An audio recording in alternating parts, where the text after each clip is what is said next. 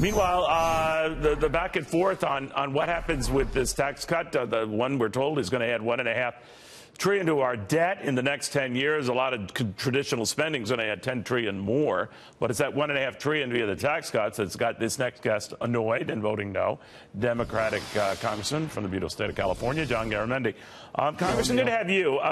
I understand the debt concern, but do you have any concern for just the traditional debt that grows of its own accord, that $9 or $10 trillion more, leaving aside the tax cut debt? Absolutely so. The underlying debt, that is the base debt for 2019, next year, is $600 billion. And then you added on top of that this new debt that'll have to be acquired as a result of this legislation, this tax reform or scam or whatever you want to call it. The other part of it, you're interesting moment ago talking about increased interest rates.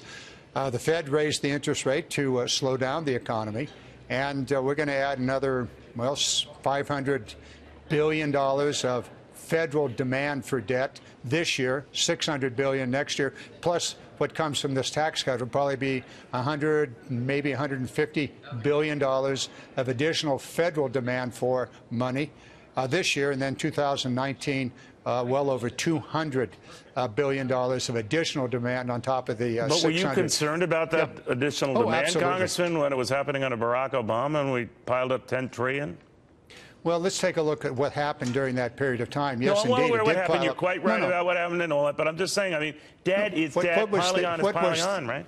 Yeah, what was the money used for? And that's a basic question about this tax bill. What was the money used for? In the tax bill, the money is used for a massive tax cut for corporations, actually $1.3 trillion of lower taxes for corporations. Will they spend that money on jobs? The answer is increasingly clear. No, they won't. How do you know, though? How do you know? Well, from their own words. The CEO of Wells Fargo said very clearly, even though they're going to have an 18% bump in their after-tax profit, he's going to spend that on stock buyback and dividends. But he what says if we have plenty of investors and liquidity. those who are involved in pensions or in the California pension fund and public and private, and they will benefit as a result of that, your very constituents? Wouldn't you be happy about that?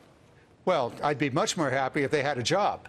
They have perhaps a higher retirement, 4.1% unemployment rate, Congressman.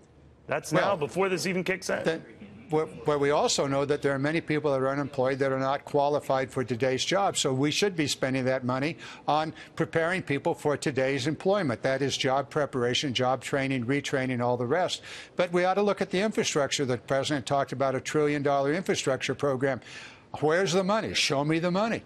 The money's not there. But if you spent over the course of the next 5-6 years $100 billion a year on infrastructure, you would employ over 2.1 million people in well-paying, so you would be upper against his middle-income infrastructure plans that he and others are cooking up for next year?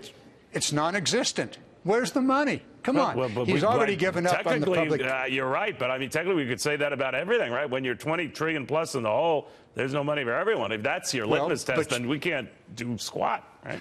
So we're in your hole. You dig deeper. Is that the idea? No, I don't think so. But we did just that, Congressman, over the course of the prior administration and the prior administration before that. That's our history.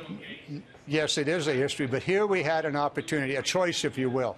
Tax cuts for corporations that are clearly going to use that money to buy back their stock, to pump up their stock price and dividends and CEO pay, and probably offshore. They have $2.5 trillion in cash. You're assuming they're not going to hire one worker with that, or that any of the benefit of their reinvesting in their stock in the market is going to benefit one American.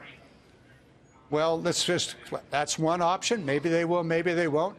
For the personal income tax cut, what are the super wealthy earning over $100 million a year? What are they going to do? Hire somebody to wax their yacht?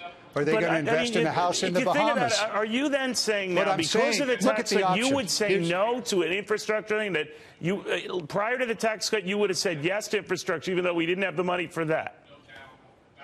What I say, Neil, is there was an option, there was an opportunity option before the Congress. One, tax cuts for corporations that are clearly going to use that money to increase their stock price by buying back, and the super wealthy, what are they going to do? Wait a minute. Are they going to invest in this? That's one option. The second option. You're saying the tax cut thing made you a no on infrastructure?